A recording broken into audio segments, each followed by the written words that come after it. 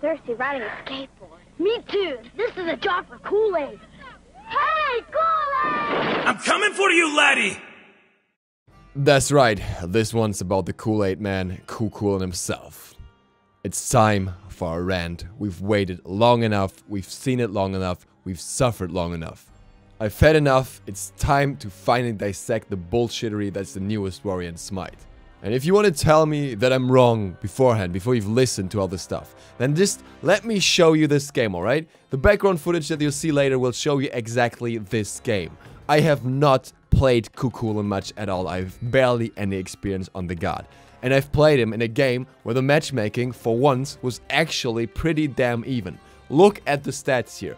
Look at the SMITE Guru score. The disparity here is very, very low. And the last player with a hidden profile is a player that was already level 30 1 year ago. So this guy wasn't inexperienced either. We actually had the one not a level 30 player. The elo here was absolutely fine. And look at the stats. With a god that I'm not playing, that I'm not experienced playing, against players that should be around the same level of play. This is actually not okay. I'm not joking. This is not a joke rant, this is a legit rant. This god is just not acceptable in his current state. And he's been like that for way too long. And that is why for Cu Chulainn we have 3 tiers of bullshit. The normal bullshit, the advanced bullshit, and the secret bullshit. We'll get to that later. So, let's begin with the normal bullshit.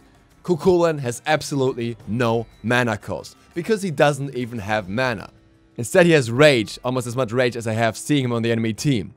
But if you're an absolute idiot and you invest your gold into mana and MP5, you actually still get rewarded because you get a percentage cut of health and HP 5 if you buy the wrong items. So Harry is literally going like, you're a little dumb, but it's okay, we'll help you anyways. Next thing, have you seen his leap? It's super easy, it's super quick, hardly any charge up time, you can literally immune abilities with it, and also it is super easy to hit, because different from Fafnir, where you have a cone in front of you that you need to precisely aim in order to get the disarm off, he gets off the damage in a line in front of the leap and in a circle around the leap. Oh, and then the guy gets a free physical mystical mail with scaling, although it does have a bit of a shorter range. Oh, that's a downside, right? He has a shorter range. Well, let's make up for that by giving a movement speed buff of 5%, so that you can definitely stick to your enemies anyways. But hey, Cu Chulainn has low scalings, am I right? So it's all fair. It's only like 40% to 60%. Who cares about low scalings when his base damage is still high enough to walk over anyone who comes in his path? We'll look at this damage in a second. But to take that away beforehand, the ironic thing is that it's actually beneficial for him, because it means that it opens more options for a more defensive build, and damage options are not as important because you will still get your damage out because it's high base damage. And the base damage is so high that you don't even need to build pen, you can still hit like a truck anyways. Because you also get a ton of basics in between because you have extra movement speed, hey. So let's look at the damage, right? He's got 4 damaging abilities in his base kit. Do you have any idea how many gods don't have that? So that already gives him a damage edge over others. But let's compare the values. Compared to Hercules. Cu Chulainn's one has 315 base damage. Hercules has 365. Alright, he also has higher scaling, but we talked about that. Scaling doesn't really matter that much when you're not building that much power anyways. And then we have the 3. 285 on Cu Chulainn, but there's 260 base on Hercules Pull. So Hercules Pull actually has less damage already. But on top of that, Cu Chulainn has an extra damaging ability that Hercules doesn't have, because Hercules gets his health heal instead, which will definitely not do as much in teamfights, and it's also easier to counter that. And then his 1 also gets reduced in cooldown for leveling it. And looking at teamfight capabilities, Cu Chulainn clearly has the better ult. So Cu Chulainn has the better ult, the better third ability, and enough room for items with regeneration anyways, because he can completely ignore MP5, so he is just the better Herc. And then you have his ultimate, the Gay Bulge, or the Glorious Weapon. It looks small, but it's actually quite big. Whoa, that's strange. What am I talking about here? Well, we're talking about his abilities, his ultimate, alright? That thing may look like a small circle radius, but it's actually the range of a Geb ultimate. It's a massive setup, and it's a knock-up, which is usually stronger in most situations. It's also on a 75 seconds cooldown, as opposed to Geb's 90 seconds cooldown. His 1 literally has so many effects that Hyrus forgot to put the range on the ability description. There's just so much in there that like, oh, wait, do we need to add anything else? Nah, I think we're good. So I guess it's maybe around 45 range, I can't actually tell exactly, but something like that. The range on his 3 says 35, so you're like, oh well, that's a short range ability. But it's not even true, because it's actually 70, because you can leap forward from your position, and then the line targeter will go further, so you don't even have to go as close to the enemy as it sounds like. And on the topic of range, and this could easily be advanced bullshit already, because it's just super stupid, this guy, on top of all of that, also has 16 units basic attack range. And if you look at his attack swings, that doesn't even make sense. He's just hitting the air. You know which guards get something like that? Awilish as a special perk in her kit, because certain of her abilities are conditionally tied to basic attacks, so it's super important for her to land them. Or Bellona, who only gets it on one of her weapons as one special effect. Now, Cu Chulainn gets it all the time because he totally needs it with the rest of the kit. Like, have you ever wondered why it's so easy to hit a basic with Cu Chulainn when you have 5% extra movement speed and you get 16 units basic attack range? You can just spam away. It's so easy. There's no reason for that. And talking about no reason for that, we're talking about advanced bullshit. He's got base regeneration up to 25 rage by default. So, you know, you could literally use your 1 and your 3, or your ult and your 1, or your ult and your 3, or your 2 and your 1, or your 2 and your 3 all the time. What is the point of having such a system where you need to manage your rage when you can easily use half of your kit at any point anyways, including your strongest ability? There's no need to do much rage management. And that brings us to the anger management. Anger management is something that I need right now. Cu Chulainn does not need it. 25 base rage, and then if you hit your abilities right, you can gain up to 18 plus 18 plus 36 in one ability rotation without the 2. That's 97 rage for you. In a cluster team fight, it literally takes you one ability rotation minus the 2 to get your rage up. And I still spam the 2 like an idiot, and it doesn't matter because you still get enough rage anyways. And did I mention that for some stupid reason his 1 stuns minions for 2 seconds, allowing him for much more stupid aggressive plays with no punishment, and has 50% healing reduction?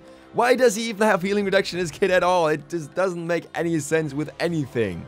It's literally like, hey, let's slap another random extra effect on that kit because we didn't feel like it had enough effects yet. Oh, and then we also have to mention that his whole kit has extremely good synergy with Gladiator's Shield, an already overtuned item. He can spam away abilities with no mana cost and gets healed all the time. And Gladiator's Shield is something you keep until late game because it's so good. And gives you more cooldown reduction so you can spam even more. So you have an overtuned guard that benefits more from an overtuned item than anyone else. Nice!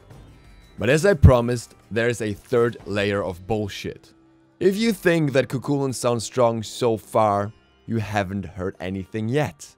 Because you may have noticed something. I left something out on purpose. And this kit is still super strong and has a lot of things that other gods don't have.